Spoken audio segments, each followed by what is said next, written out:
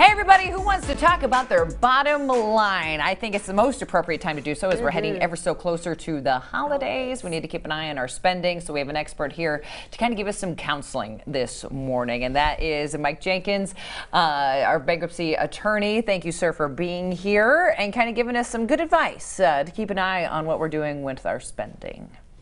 Well, today we're going to talk about a couple of requirements that people have to go through when they take a bankruptcy. And one of the requirements is before you file and one's after you file. Okay. And if you don't do either one of these, your filing can get tossed out. Oh. So they're kind of important. So when we file, if we don't do it appropriately, it could just be thrown out and we're out of luck. That's right.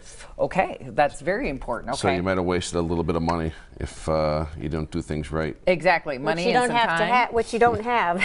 That's right. Absolutely. So let's talk about, so you said before and after, kind of, pre and post. So let's talk about pre. What are we talking? Before you can file your bankruptcy, you have to participate in a little exercise called pre-bankruptcy credit counseling. Okay. My viewpoint of it is it's sort of a waste of time, but it's a requirement. So it is required. It's required, so it doesn't really matter what I think. So what this is a person has to participate in this counseling. There's literally hundreds of places it can be done. Okay. It can be done on the internet. It can be done locally. When you do this counseling, when you completed a certificate's issued saying you completed this exercise, and that ultimately gets filed with the court. When you do this, it has to have been done within 180 days of you filing bankruptcy. So for people that are looking up information about bankruptcy on their own and go, oh, we got to do this thing, don't just go do this thing and then go see a lawyer later on. Right. Because again, it takes time to go through this process, prepare things, and if somebody figures, oh, I'll get this out of the way, and then 4 months later they go see an attorney finally to file their bankruptcy, and then it takes them a few months to save up the money to do the bankruptcy, voila, 180 days has gone by and it's expired. It's expired. And so can you do it again? They have to do it again. You have to do it again, okay. And it's not the end of the world, it's just a pain. Is it a long, what type of a process is kind of completing this? So, okay, so you can do this online thing, or you can do, if you aren't real adept at doing things online, we have clients that don't really do things on the computer. We have clients that are young that don't really do things on tablets, computers, or laptops. They just do it on their phone. Well, phones aren't really conducive to doing this. Right. So those folks we will refer to Consumer Credit of Des Moines, and they can do it by telephone call or in person. And there's different costs to doing this process. Okay. So the online one, and one of the reasons we use it quite a bit is because the company we use charges $24. Okay. So if you're a single person, it's $24. If you're a husband and wife doing it together in one session, it's $24. So that's pretty cheap. And there's a lot of them that are really cheap.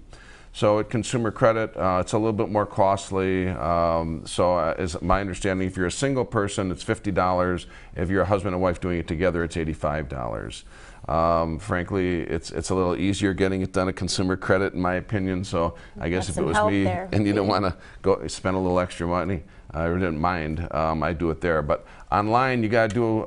They have you do some reading and through a bunch of material. And then they ask you to provide certain information about what your debts are, what your income is each month, your living costs. And on the particular company we use, they'll ask you to put some values that you think on some of your important assets. And then to conclude the counseling session, you have to have a review, and they give you a couple different options for doing that. One is, I believe, sort of an exchanging of emails, so they'll do an assessment, you may have to reply back, or you can do it by telephone. So that's the pre-filing bankruptcy credit counseling. And what's the ultimate goal? Are they trying to talk you out of filing for bankruptcy? Are they trying to get you on track and budget-wise? Or are they saying this is what you're about to get into and here's everything lined up for you? Well, what's the ultimate goal of the pre? As a practical matter, I don't know that there's any goal other than the fact you're supposed to do it. Congress, when they came up with this thought, didn't feel that people were being alerted as to the appropriate options that might be available for them. Okay. But I don't really think anyone that actually is involved in the bankruptcy process thinks this is a very valuable thing to do. Matter of fact, there's been a big commission that was created recently where they have made recommendations on what things should be changed in the bankruptcy law. And number one on the list is getting rid of this thing. Okay. Because it's an unnecessary cost that people are having to spend money on. When they're already struggling. And they don't really find payments. that it's provided a very valuable thing to do. Okay. So it's required for now, and until it changes, you just have to do it. Now, there can be a waiver of the fee. If I believe if you're within 150% of the poverty guidelines, okay, you can get a fee waived, and they'll do it for free. So that's kind of nice. And when do you recommend doing this? After you've contacted an attorney? After you contact an attorney, because actually when people come to see me, even I tell them, don't even do this bankruptcy credit counseling until you've got all your money saved up and all your completed paperwork ready to bring in to me, then do it a day or two before. Okay. That way the clock's not ticking on the certificate. Okay, sounds good. Okay, so that's the first required element that you have to do, otherwise it's going to be thrown out. Let's talk a little, or I guess this is also pre-discharge that we need to talk about. And just stepping back a second, so if you file your bankruptcy case and you didn't have a certificate or it was outdated, it's like dead on arrival. It gets dismissed by the court like the next day. Oh, wow.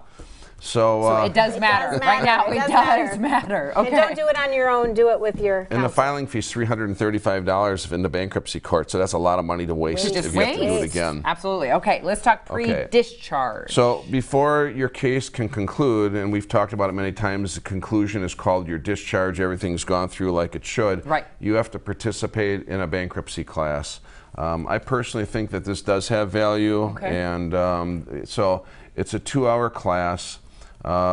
It's, for all I know, internet only. I'm not aware of anywhere locally that has the class in person. Okay. Early on, when the law changed, there were some local places to do the class, but those were short-lived, unfortunately. And so I'm only aware of online classes, but everybody seems to get through it regardless of age, regardless of experience on the computer.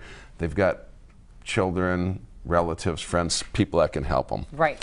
And so what you end up doing is you go to a website, and so we use a company called Solid Start Financial. They're kind of a sister company to the credit counseling company that we use, which is called Cricket, and their website's cricketdebt.com.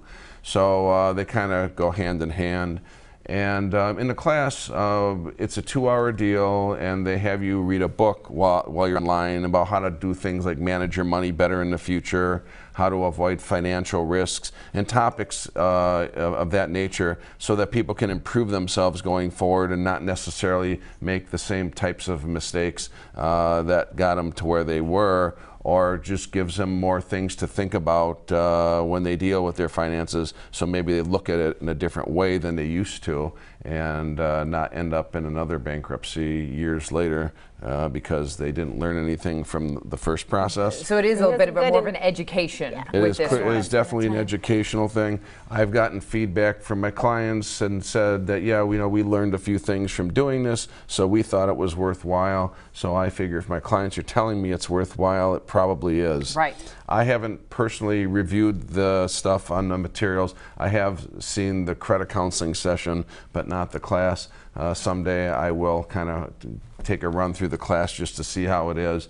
But it's relatively inexpensive. Again, a husband and wife can sit at the computer and do it together, so they don't have to each pay for a class to be done. Okay. So at the Solid Start Financial, it's only $20. So it's about the cheapest class anybody's going to ever take in anything. Right. And it's going to help you in the future. It's required, so we require our clients to have that class done before they ever go to their creditors meeting, which is the proceeding that they attend for their bankruptcy about a month after the filing, because we don't want them risking that they let it go. And so we are very insistent that it be done. Actually, we tell them we want it done within 10 days of filing the case. That way it's out of the way. Because if your case comes to discharge and you haven't done the class, well, the case closes and you don't get a discharge.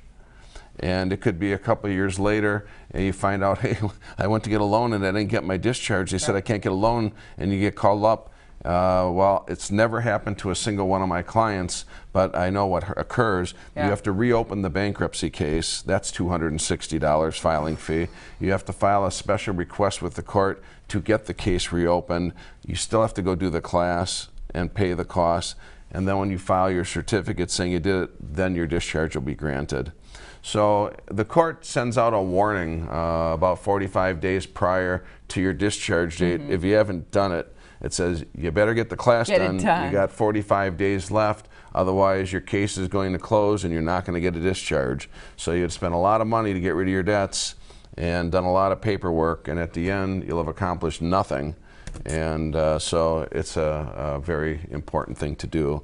And I don't know what other attorney situations are, but I've never had a client not have their class done. We've come close, but yeah, it sounds like the key thing here too is to involve your counsel in this, to make sure that you think you're maybe doing a good thing, but I'm going to get this done and out of the way. But timing matters, and you do it with. And we stay on them. My secretary kind of keeps a list of who's getting it done, and so we do kind of stay on them if they haven't gotten it done, saying better get done, and they usually do. Okay, requirements that you need to know that are all part of the bankruptcy process as we're kind of thinking of our finances around the holiday season.